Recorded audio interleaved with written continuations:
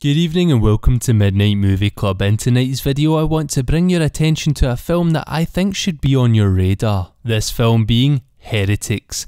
It was written and directed by Hyett, who brought us Howl back in 2015, which I found a pretty damn entertaining werewolf movie. If you know me, I am a huge werewolf fan, with my favourite werewolf film being Neil Marshall's Dog Soldiers. Hyett has also worked with Marshall a lot in the past, having makeup and special effects credits on films such as The Descent, Doomsday, The Descent Part 2 and Centurion. He was also a special makeup effects designer on 2011's Attack the Block, so he is one talented guy and I've loved all of his work so far. But with Howl, he didn't just show off his effects, which were brilliant in that film. He came up with a great original look to his werewolves and the practical effects were mint in that film. But he also showed us that he knew how to direct a movie. So now that we are hearing more about his upcoming film Heretiks, I am getting rather excited to say the least.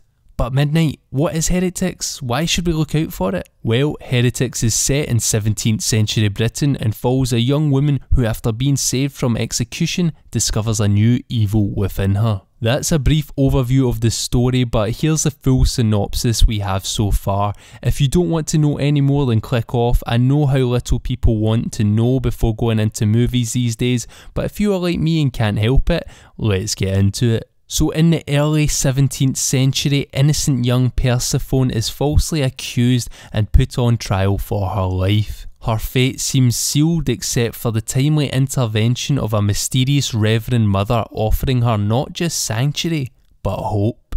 For the Reverend Mother is the self-appointed leader of a small religious retreat, a secluded prairie where her fellow sisters devote their lives to the Lord and seek atonement for their pasts. But upon arrival, Persephone is plagued with terrifying visions and soon realises that this is not salvation that awaits her, but a battle for her very soul. Sounds a bit like The Nun, I know, and creepy church possession stories are nothing new, but I feel like Hyett can put a nice fresh spin on things, as he usually does. As for the cast so far, we have the one and only Michael Ironside, who you should know as Gene Razchek from the great Starship Troopers. Alongside Ironside, we also have Claire Higgins, who many of you may know from the Hellraiser franchise. Then joining them we have Hannah Arterton, who I am least familiar with, whose most recent role came from the Netflix show called Safe. Personally, I am buzzing to see Ironside again, as he was a big part of my childhood, and especially in a genre I love. Having Higgins alongside him is equally as awesome for horror fans, especially those cult fans of Hellraiser. To me, this one sounds like it has a decent amount of potential, and I am confident Hyett can produce something terrifying with this concept.